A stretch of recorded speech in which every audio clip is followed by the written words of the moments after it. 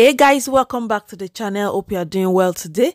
Today's tutorial shall be a sew along tutorial, and in this tutorial we're going to be making a turtleneck top using the layer turtleneck pattern from Donlarrie.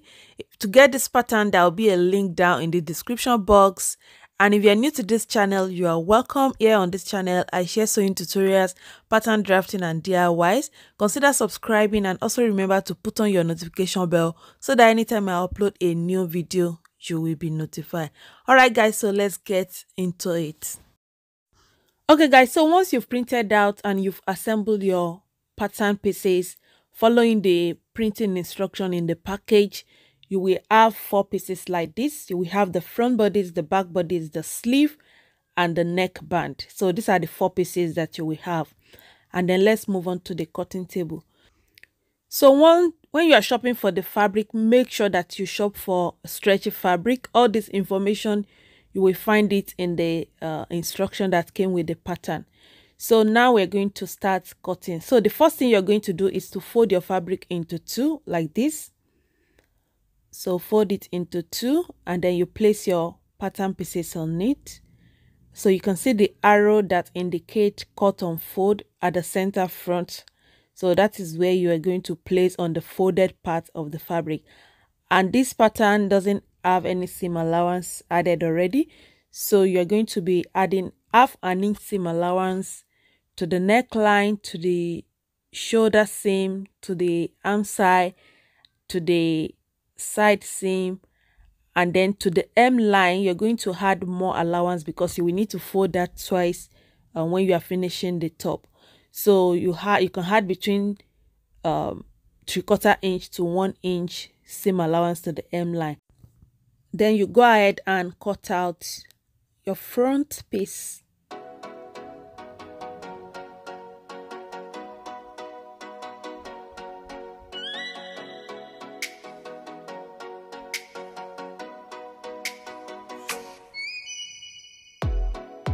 So this is what we have for the front piece.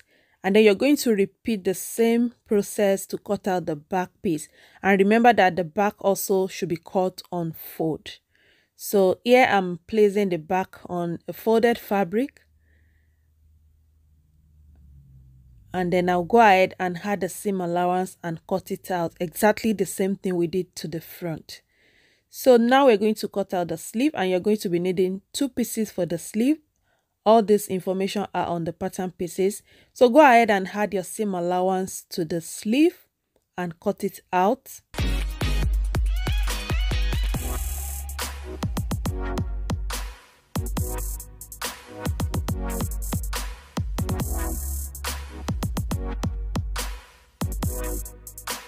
So this is what the sleeve looks like. Now you're going to transfer the notches to the fabric. So that's the notch there, and here you have 2 notches here, and then you do the same thing on the body. So now we want to cut out the neck band, and then we're going to be cutting out 1 piece for the neck band, and seam allowance has been added to the neck band, so you don't need to add any seam allowance. So make sure that your fabric stretches crosswisely, and then we have 2 arrows on the neckband that indicate cut on fold. So let's do the first one. So the first one, fold your fabric into 2 like this. So that's the one folded part. So now to achieve the second cut on folded part, so I'm going ahead here to cut the fabric a little bit. Then you can see the way I folded it back. So now I have 2 folded ends. So I need to add it a little bit more. Yeah, that's it. So here I have 2 folded ends, as you can see it. And then I'm going to cut out exactly what I have on the neckband. I'm not going to add any seam allowance because seam allowance has been added to the neckband. So you don't need to add any seam allowance. So I'll go ahead and cut this out.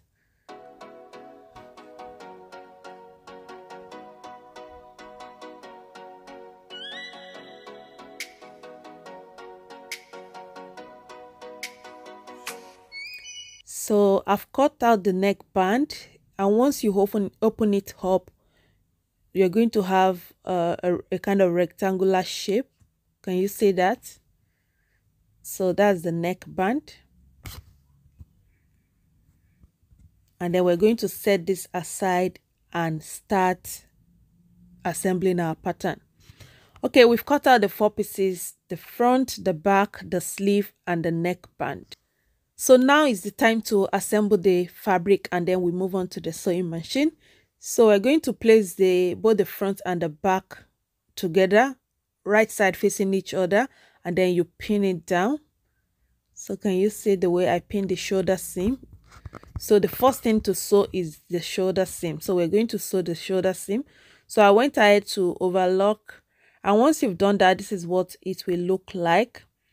So now we're going to set that aside and work on the neckband. So you fold your neckband into 2 like this, and then you pin it down. And then where you pin down, you're going to stitch it down. So at the other end, you have the folded end. So once you've stitched down where you pinned down earlier, you're going to fold your fabric like this. So make sure that the stitch line are lined together.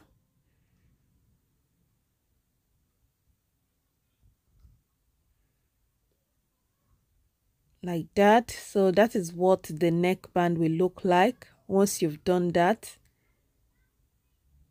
So you can still go ahead and ensure that it stretches well so that it will be able to fit into your neck without any discomfort. So now we're going to be attaching the neckband to the bodice. So fold the back into 2, and then across the neckline you're going to notch it at the center back. You do the same thing. That's the notch for the center back. So you do the same thing for the front. So make sure they are aligned at the shoulder, and then you notch the center front across the neckline as well. So can you see those notches? So lay that down flat on the table, and then on the band, you know, we have the stitch line. So that stitch line will fall to the center back neckline, and then the other end, so you're going to place a notch to that end, and that end you're going to fix that end to the center front. All right, so now we're going to be attaching the neckband to the body. So you can see the way I'm holding the neckband. The folded end of the neckband is facing the table, and the rough edges is facing up. So you pull up the bodice through this tube, yeah, and then you're going to pin down. So gently find the neck, you know, the center neckline you notched earlier. So the front, we go with the folded end, and then the center back neckline where you notch, remember, we go with the stitch line on the neckband, and then you're going to pin the, once you've done that, then just go ahead and pin down the rest together.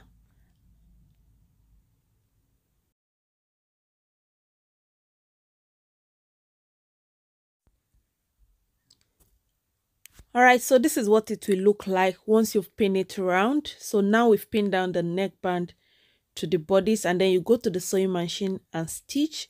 So I went ahead to overlock. I don't have the best overlocker, so but I still managed to overlock the neckline. But if you don't have an overlocker, that is absolutely fine. So this is what it looks like on the right side. Can you see how neat and pretty it is? Yeah, so that's what we have. So once you've done this, now the next thing we want to do is to attach the sleeve. So to the sleeve, now you're going to fold the hem line of the sleeve, and then you pin it down. So once you've done pinning down, then go to your sewing machine and stitch, and make sure you are not pulling it when you are stitching it together. So this is what we have. This is what the hem line looks like. So now we're going to be attaching the sleeve to the bodice using the flat method. And before we do that, we're going to notch the center line of the sleeve if you are yet to do that already. So and that center line will fall on the shoulder seam line. Can you see the notch on the sleeve? So you ensure that you're placing the right side of the sleeve on the right side of the body. So the right side of the body is facing up now, so you place the right side of the sleeve on it, and then you make sure you align the center line of the sleeve. You just notch to the shoulder seam line, and then also the notches you have on your pattern, which you transferred earlier on the sleeve and the bodice, make sure they are aligned together and pin it down. So we're going to be attaching the sleeve using the flat method. So once you've pinned it round, you're going to stitch it together, and once you've done stitching, this is what it will look like. Can you see that? And the last thing we're going to do, no, not the last thing yet. So you just pin down the sleeve through to the bodice, and then we're going to stitch it in a go. And then once you've done that, the last thing we're going to do is to finish the hem line. So pin down the hem line, and then you go to your sewing machine and stitch it round. All right, guys, so we've come to the end of this tutorial. This is the final look. I also made it with another fabric in another color, so you can see how beautiful it is. So that is me posing here. I hope you enjoyed this tutorial, guys. The pattern is available on my website. I'll put the link down in the description box. Until I see you guys in another tutorial, do have a wonderful day. Bye.